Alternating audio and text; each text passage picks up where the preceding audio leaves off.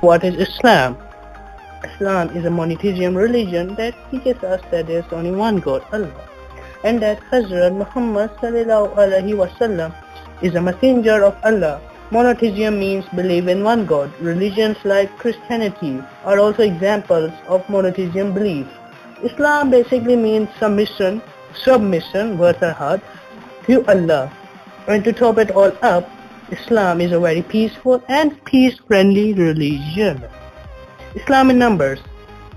Well, Alhamdulillah, obviously Islam is the world's second largest religion and the fastest growing major religion in the world.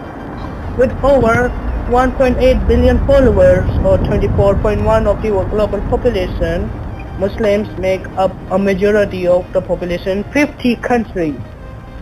Wow. In countries and regions like Pakistan, Arab world, Turkey, Afghanistan, Iran, Central Asia, Malaysia, Indonesia, Bangladesh, and the list goes on. Islam is the dominant religion. Simply dominant. Let's talk about Quran. Quran is the revelation to Muslims from Allah, plus Quran is the proof that Islam is the true religion of Allah. To prove Quran is truth, here is what Allah says about the origin of life. We made every living thing from water. Will they not believe? Isn't it amazing? Just amazing. What science is saying us today is already written in Quran 1000 years ago. Because in science, the earliest or the first life forms on earth were formed inside water. And fast forward to today, all living things are made of cells.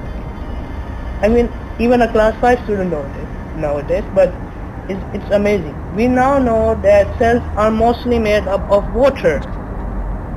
1000 years ago in the deserts of Arabia, no one or someone wouldn't have even thought that all life came from water. Well, this is not because while this is not the only one, because there are many scientific and historical facts found in the Quran which were unknown to the people at the time and have only been discovered recently by contemporary science. Remember, Islam teaches us what science and maths don't teach us.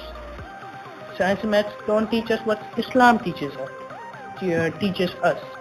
And Islam has science and maths in it. But the difference is that one is truth and is by Allah, while the other two show the power of Allah's creations and are by or for His creations to use in this world. So, at the end of the day, to top it all up, Islam is the path towards success in this life and in the life hereafter. And let's make a dua.